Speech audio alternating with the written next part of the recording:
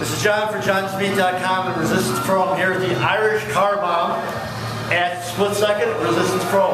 What happened out there tonight? Well, Buddy Roberts Jr., I asked him for a rematch. The kid showed up, he gave me a little bit, but there was no way that he was pulling another cheap win on the Irish Car Bomb tonight at Split Second. No way. Now, after the match, you did a nice little show of respect there. You offered your hand to him. You said, hey, teacher versus student, let's do this again next month. Yeah. What happened? What was his response? Well, clearly, the kid's still got something to learn. He showed the ultimate sign of disrespect by pouring out me Jameson. So, I don't think my teaching's done. He got one on me. I whooped his ass tonight. We got one more match to figure this out.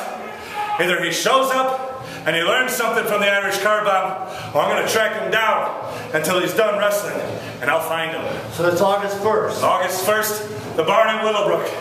Be there for the rematch, for the rubber match. Right. You don't want to miss this one.